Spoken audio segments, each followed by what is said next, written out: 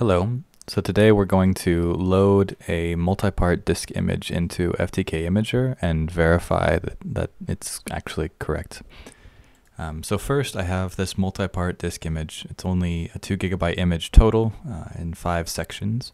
If we right click on one of the sections and I go to properties, then you can see that this is a 500 megabyte section of the total disk image. Next, if we open up the imaging report from the image, we can see the MD5's checksum, and it starts with 73AAE5. So we'll remember that, and we'll use that to verify that we actually are loading or verifying all of the image sections. So here I have FTK Imager 3118, and I used this version of FTK Imager to create the disk image. So now if I want to load and verify a multi-part disk image, I can go to File and Add Evidence Item, go to Image File, Next, and then please enter the source path. Click Browse, and for this I need to be able to, I should just only select one image file, and in this case I need to select the first one. So depending on what your naming is, and FTK Imager by default names it 001, you want to make sure you're always selecting the first disk image, otherwise it might not detect all of them. So select the first part of the total disk image, click Open. Okay, and then we have our disk image loaded, click Finish.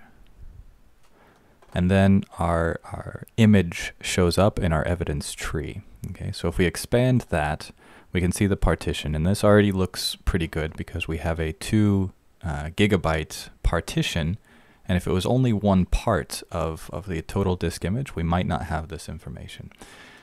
So we can go ahead and verify that this is actually the full image by clicking on test 001 and right-clicking, and then go to Verify Drive or Image. And this also looks good because here we have 2 gigabyte detected, and it's verifying 2 gigabyte. Where if it was only loading one part of the image file, then it would only be 500 megabytes.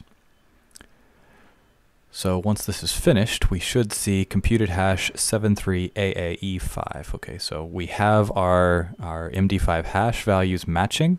Whenever it was verifying the data, it was 2 gigabytes, and we are showing a 2 gigabyte partition here, and we're able to list all of the files, or all of the file structure in the partition.